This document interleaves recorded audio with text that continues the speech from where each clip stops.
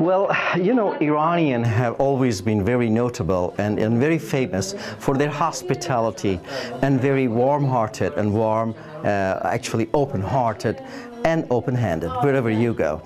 Another very important issue about Iran, especially when you travel to Iran as a tourist, is Iranian souvenirs that you're going to take with you to your country.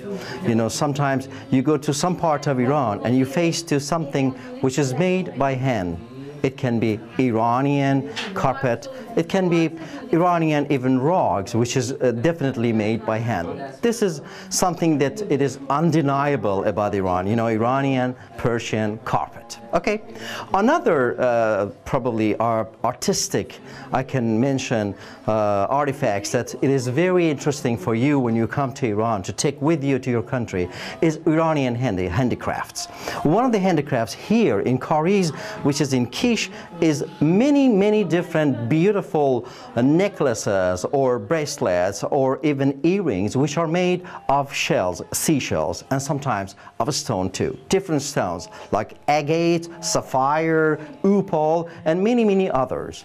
And when you come to Kariz, don't forget, just go to one of these chambers. You will face to some beautiful necklaces, and I said probably bracelets or earrings, which are made of these beautiful seashells and stone. And don't forget to buy them and take them with you to your country as a souvenir for your friends and family.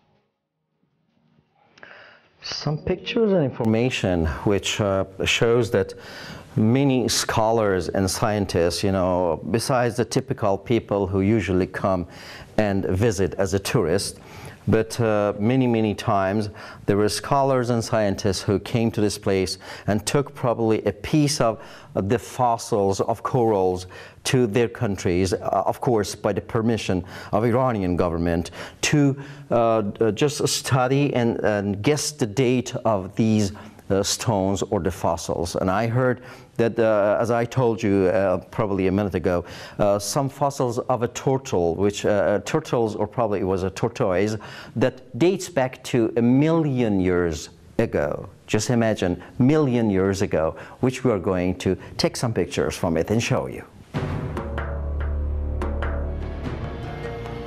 Well, we are still in Kariz, this wonderful and mysterious place full of chambers. And in one of the chambers, we came to this place as a workshop. I'm not going to explain where we are and what we're doing here. The person in charge here is going to explain and talk about it.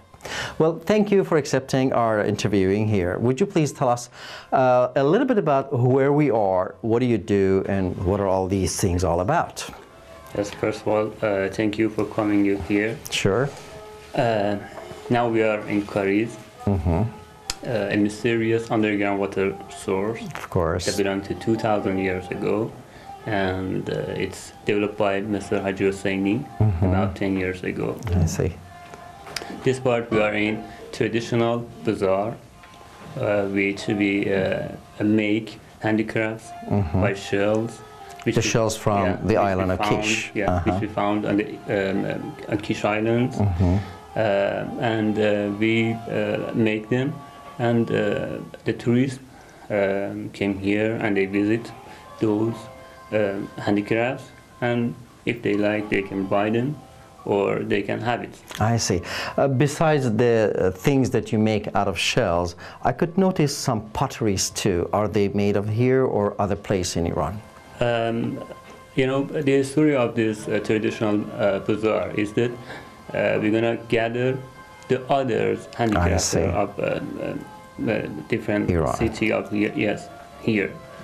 Some belong to Hamadan, and some other belong to Kish Island. That's great. Thank you very much. Thank you so very much. It is very interesting when you come to Kish Island, many places to visit.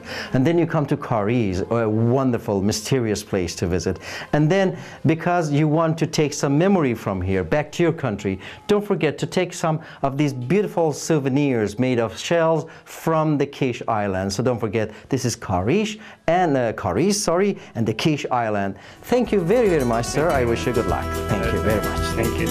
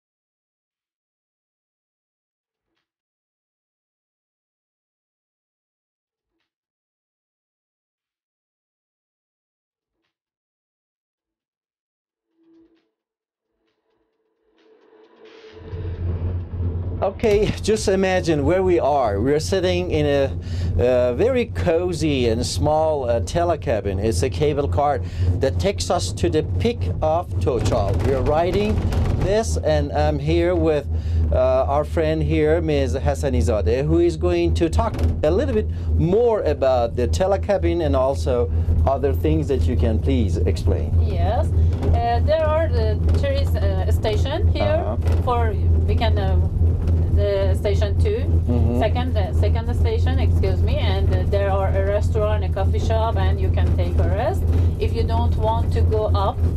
But their next station is fifth station. So the station 2 is do you prefer? I mean, do you recommend this for those who come here with families, like children? Yeah, with family and who don't want enough time. I see. And they want to come back soon. Yes, the second station is very good. I see. It's small, but not. You have some facilities. You can enjoy. Oops. This is like a cradle going up and down, you know. I hope we don't go to sleep by this cradle, you know, moving up and down. So this is the second station, right? Yes. And then from here up to the third and fourth and fifth. But just the fifth station is the station you can come in out. Oh, I see, I see. So in this station, which is the second station, we are just going to be checked, and then we continue up to the top.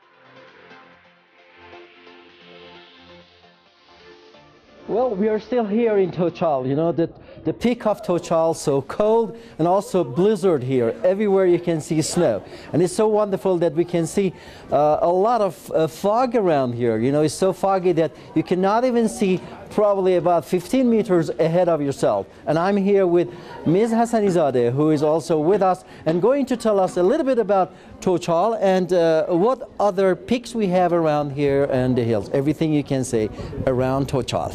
Okay. After the 5th station, we can arrive to the 7th station. Okay. There are for ski. And in the valley behind the 5th station, there is a big hotel and luxury hotel. When you go inside it, you can't imagine that you are in the middle of the snow and in the very interesting. Yes, in mountain, and with good facilities and good rooms and the other things. Okay. But a little far from the hotel, there is a Tochal Peak with more than near the 4,000. So from the 7th station here, if we want to go to the peak, we still have some more time, right? About 40 minutes. Oh, about 40 Just minutes. 40 minutes, yes. And I think this is a good place for those who are mountain climbers. They can go from the 7th station up to the peak, which is about 40 minutes. Of course, 40 minutes for Ms. Hassanizadeh, not for me. Okay. No, it's good. But during in the summer, from the Tochal Peak, you can go in the valley. You arrive to the villages. Oh, behind the peak. Behind the Tochal. Okay. And they are very good. And in countryside, you can have a good time in the garden with fruit trees and the other very good villages. Of course, not in the winter, right? No. You'll be frozen if you go in the winter. Okay. Just in the spring with the good blossom on the trees, or maybe in the summer with delicious fruit. Okay. What other peaks you can mention around Tochal? Tochal is a peak in Central Alborz range. Alborz range is very long range in north of the Iran a little, but very good or high peak we have in Central Alborz and Eastern Alborz and Western Alborz. I see. And more than maybe 20 peak with more than 4,000 miles. Interesting. You can use it, and it's good for professional climber. Okay, and each peak has its own name, right? Yes. Okay. For example, in the famous in Eastern Alborz, we have Kholeno and Sarakchal. They are famous, and maybe some climber know it. I see. And in Western, Naz and Kahar. They are famous. And in Western Alborz, we have for rock climbing. Also. Interesting. Yes. It's beautiful.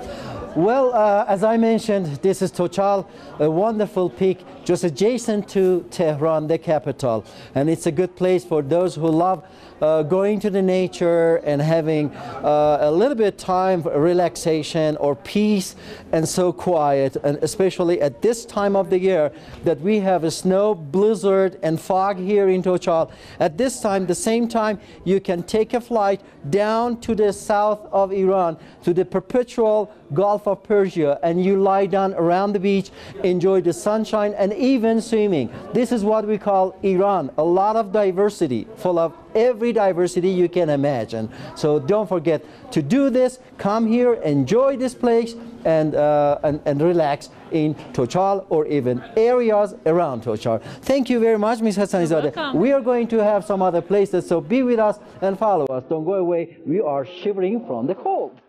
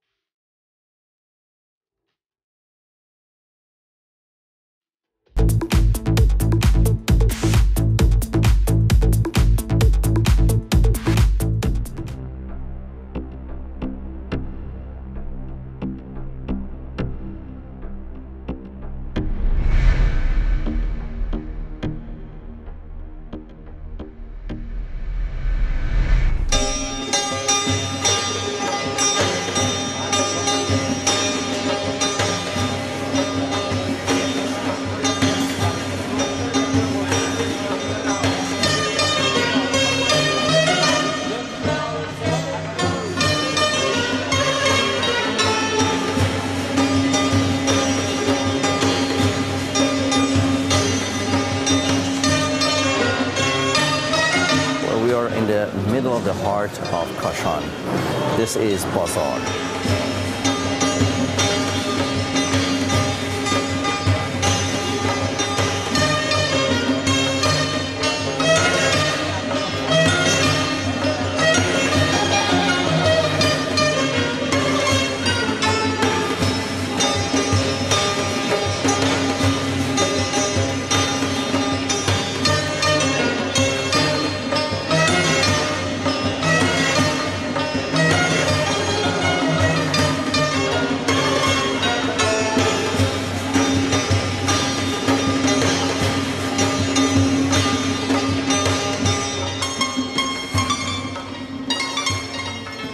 Well, Persian carpet is not only, well, many people think that carpet is only just for covering the floor, but not at all. It is not for covering the floor. It is a sign of Iranian culture, a sign of even Iranian religion, and the most important is culture. You know, you can see all the design and the pattern, they're talking to you. They're so alive and so boomy. It's really interesting.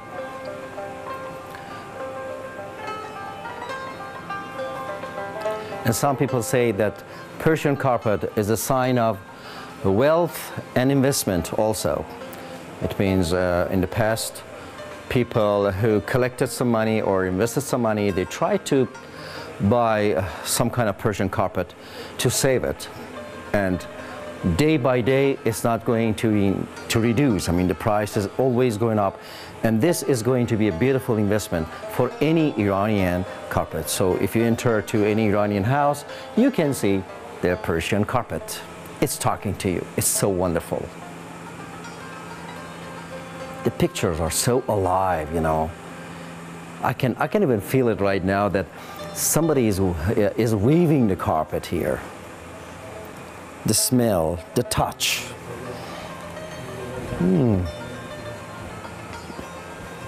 You know, Persian carpet can never be beaten anywhere in the world. It's really interesting, very beautiful. Wow, I can see a picture here. It's like a statue. Oh, look at that picture. It's so hard to just imagine how hard it was to sit down hours and hours and weave these carpets, especially Kashani's carpet, you know, from Kashan. I'm not an expert at all. I mean, I don't have any idea which one is the, you know, more expensive, but I know all of them are wonderful, so wonderful.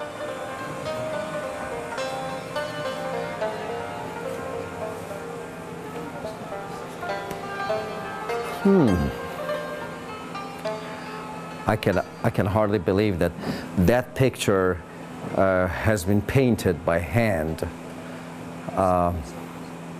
This is like a drawing by hand. It's so interesting.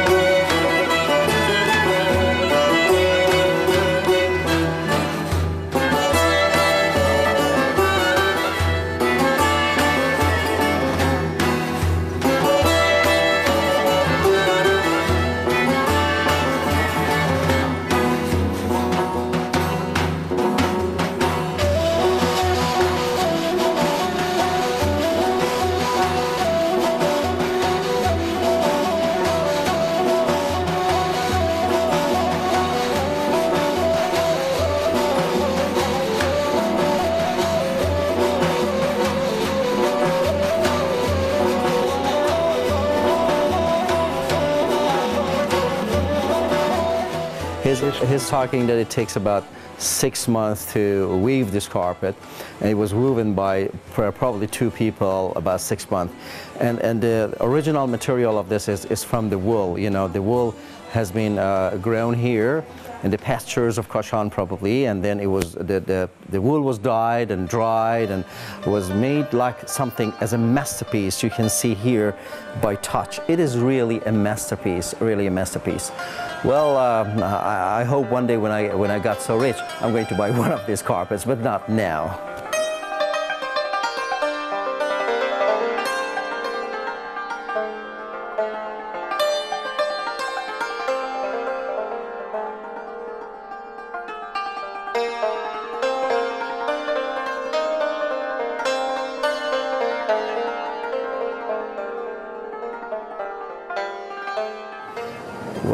was a very beautiful and interesting place, Persian carpet.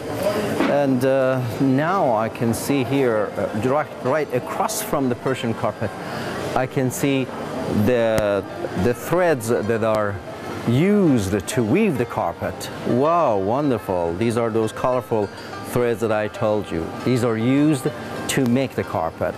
Different colors and different shades. I guess, salam. I guess these are, you know, after they have been collected from they've been cut actually from the sheep. They have been dried or even dyed and then dried and then have been collected here. And people who like to weave the carpet, they come here and they buy it. Some of them are silk. This one is silk, completely silk. Very interesting. And maybe expensive too.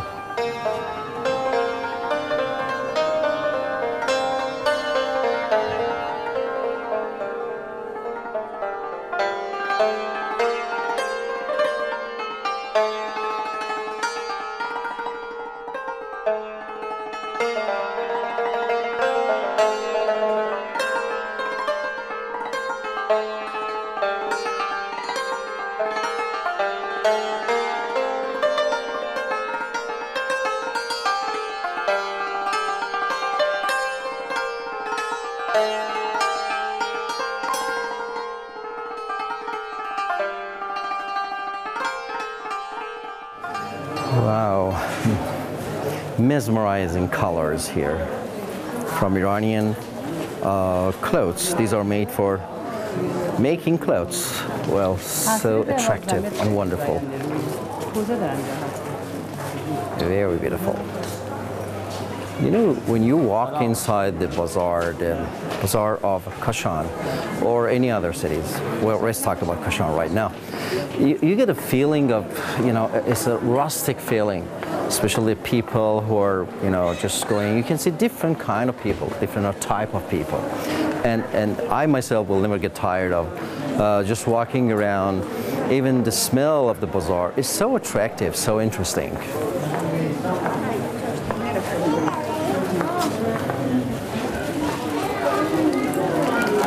As I already mentioned, you can find everything in this market, from clothes, and I smell something here.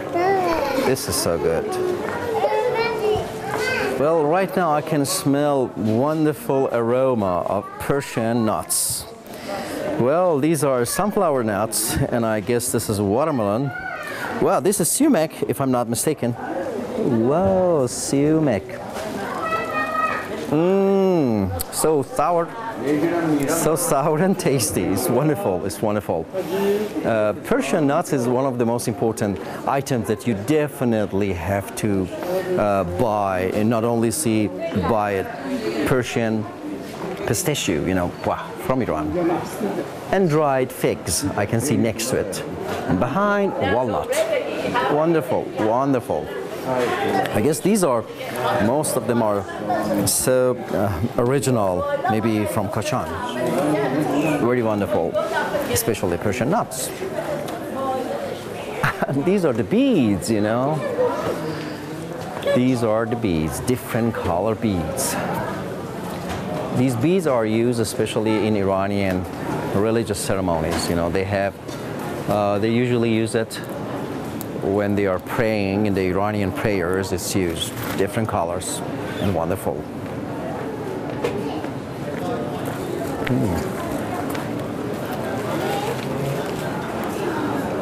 And this is my dream. Maybe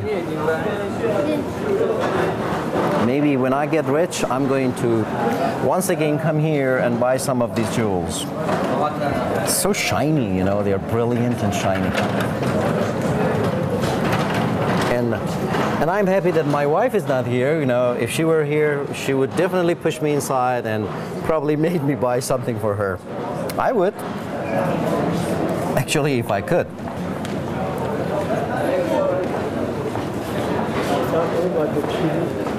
You know, when you look at the people here, you can see different kind of people from different walks of life. rich, middle class, all kinds of life.